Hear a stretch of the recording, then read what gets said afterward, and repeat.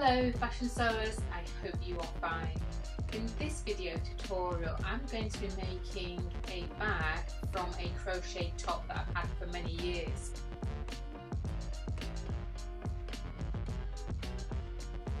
And yeah, I'm just going to have a little bit of playtime trying to make this top into a crocheted or net type of bag, and yeah, I'm just going to see how it goes.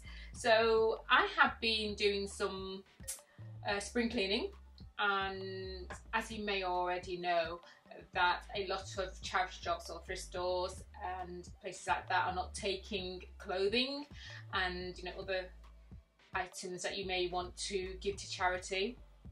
So it just meant that I will just use what I was going to give away. So this is one of the tops that I was going to give to charity, and also this bag. I'm just not feeling this bag anymore, so I'm going to be taking it apart. So I'm going to be using the handles from this bag, and the rest of the bag is going to be used in another project, so it's not going to go to waste. So yeah, so let's see how this goes. So like I said, I'm going to use the handles from this bag. Obviously I've got my top.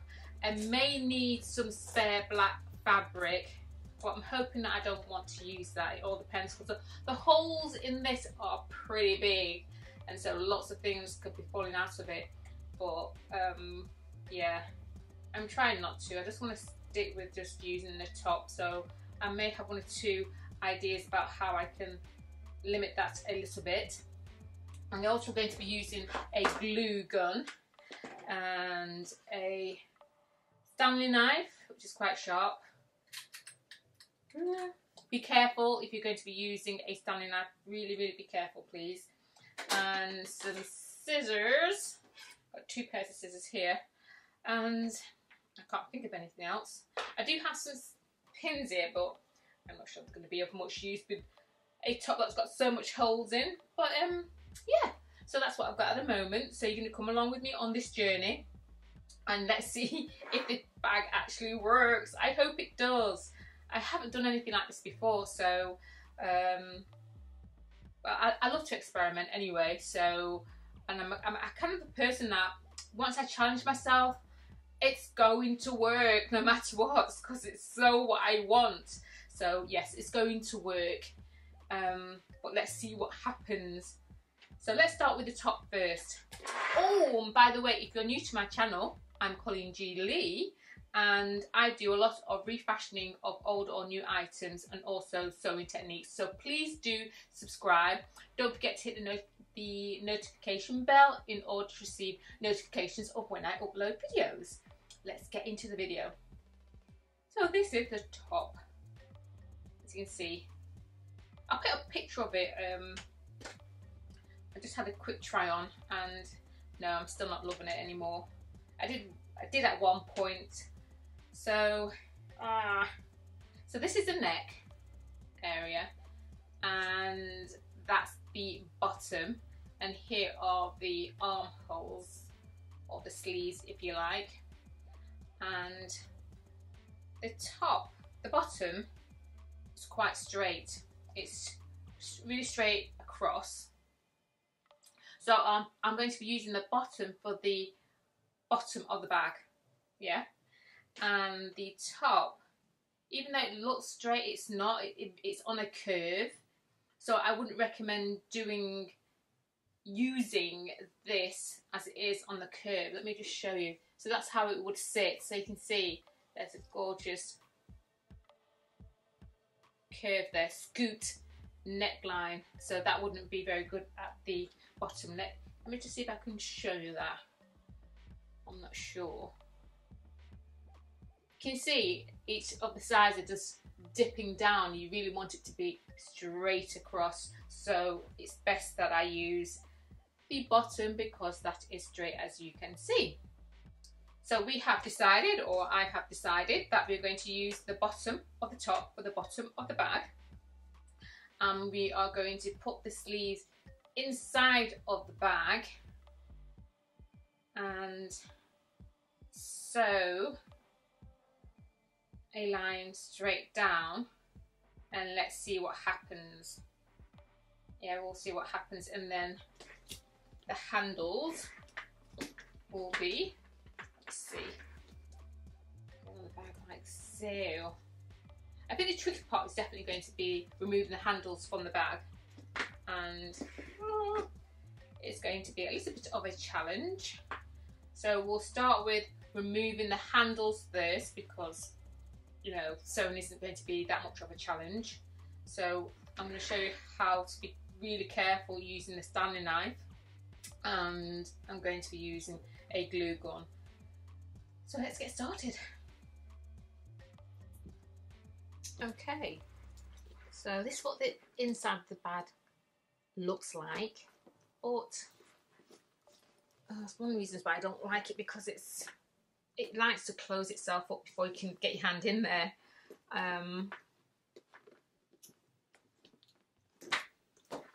But the lining is pretty, I like the lining.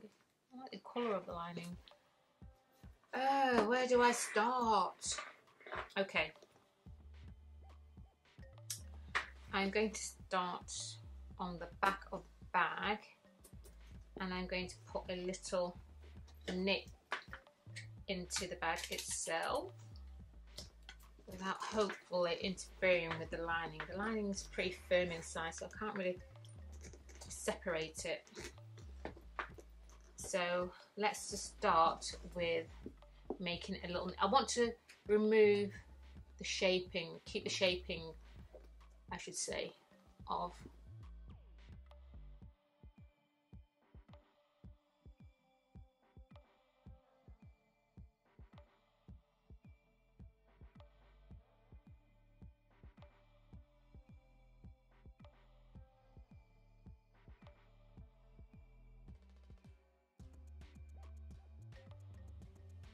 there we go, ta-da! My bag is now handleless. Here are the holes. So this will be used in another project the rest of this. I'm sure I'll probably get maybe another 2 projects out of that bag. And here are the handles. I wanted to make sure that I kept the stitching on there. If anyone knows of a much more quicker way of doing this, please let me know in the comments. But yes, it's interesting when you start to deconstruct items what you find underneath, because look at that, the fabric that was used, stripy fabric. That's nice. That's, hopefully I'm going to enjoy this project. I'm hoping that I don't have too many problems or issues, but if I do, I will resolve them to the best of my ability so that I have a functioning bag. Okay, so now we are ready to put these onto my crochet top. So we'll put those to one side. So my handles are going to go like so. It should be fine. And then I'll get my glue gun and stick it on there. Think about the back. I will actually cut some circular shapes out of the back to be the backing to the handles along here.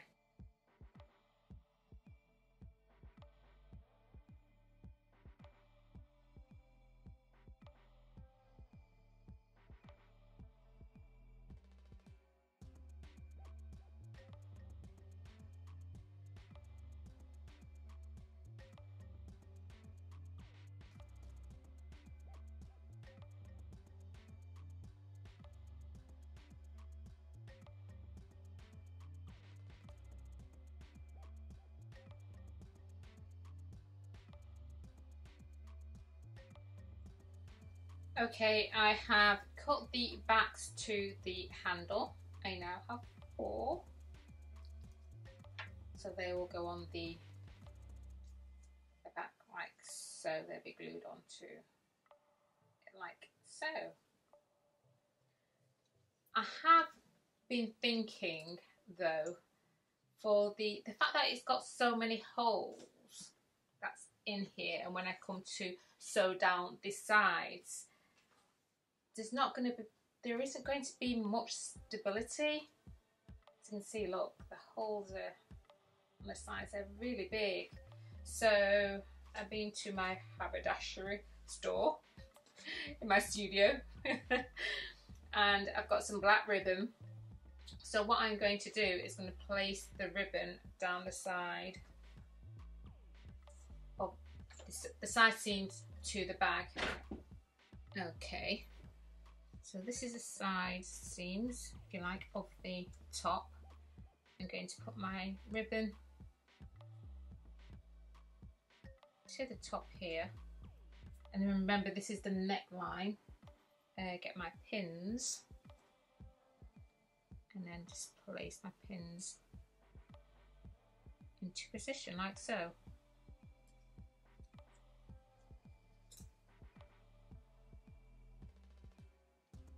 And just keep going straight down.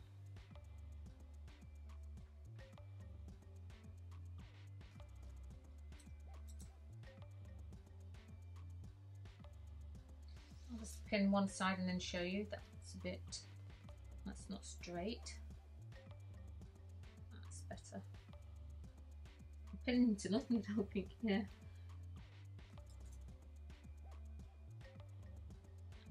I'm holding my camera with one hand and I put my sewing speed on really slow so that you can see what it looks like as I stitch. So let's just start.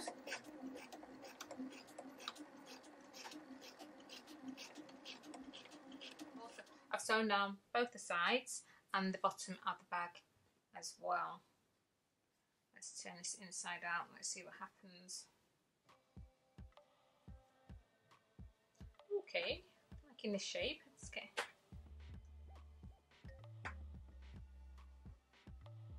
That's quite nice actually.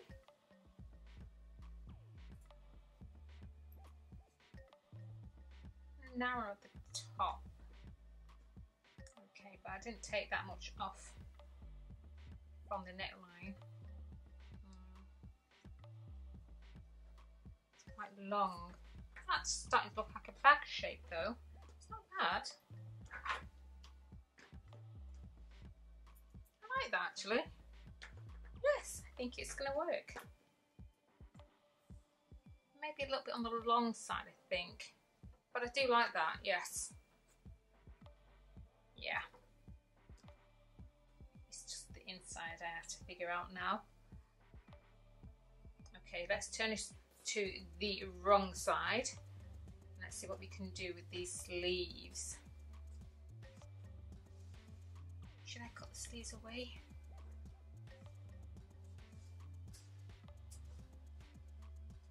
Will I regret it if I do?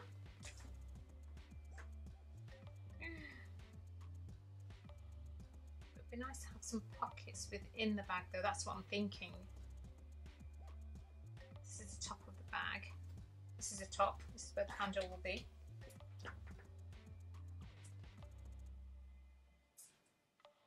I quite like the fact that it's quite dense here. So, quite big holes as well. Don't want to necessarily line it. You just have to be careful about the items that you put into it, isn't it?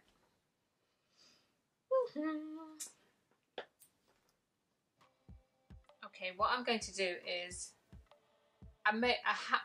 somebody's telling me to just cut off the excess, which is going to be the sleeves, and maybe I could use them in another project, which would be good.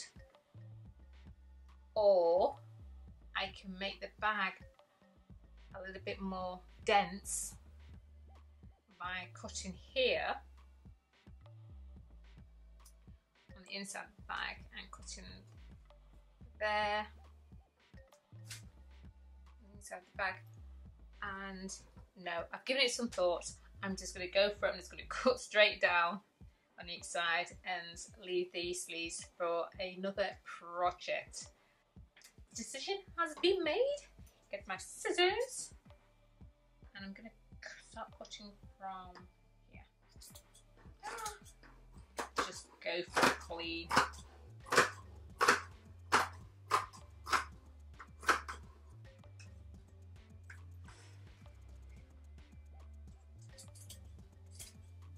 To the bottom.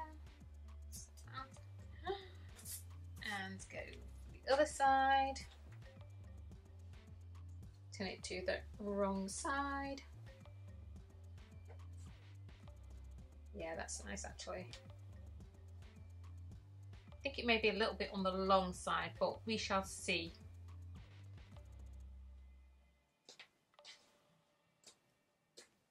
It depends on whether I'm carrying it in my hand or on my shoulders, I think. But no, it's a nice shape.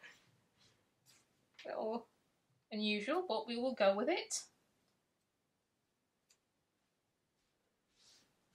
Yeah, this is a position that I want my handles to be. So I'm going to get some paper and just slip it in between.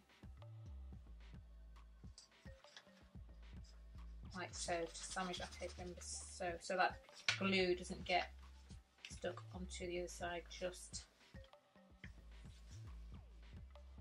so it's all nice and neat. So you're going to need your glue gun. That's nice, that should be there. So you're going to need your glue gun, and make sure your glue gun is resting on something, because you don't want to make, because you can see it's starting to have strings of glue. You don't want that to be messing up your surface at all. And since I know where I'm going to be positioning my handles, I'm just going to fold it back like so, and then get some glue and put the glue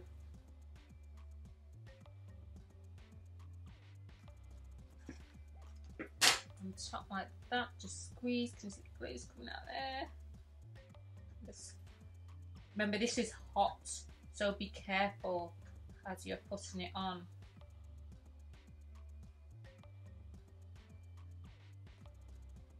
Like so.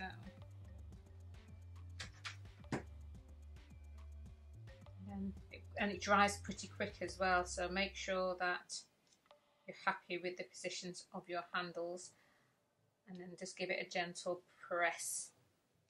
Okay, let's just stuck to the paper. Well, especially that it's stuck to the paper rather than the side of your bag. It's a bit tacky. No, that's okay, that's fine.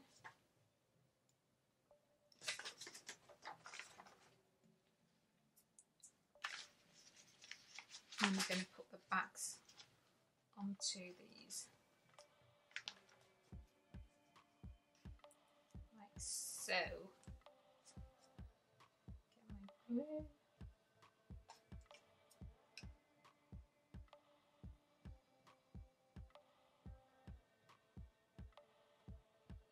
Show you close up.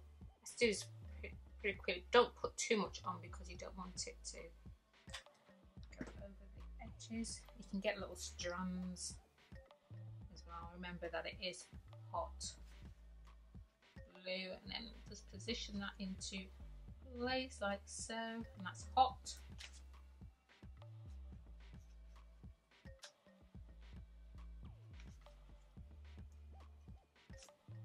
And just do the same with the other, and just bear in mind that the glue is hot. Okay, here is the bag. Okay, strong. I've still got the bag itself in there, and as you can see, it is long, so it's really long. It's my long crochet bag.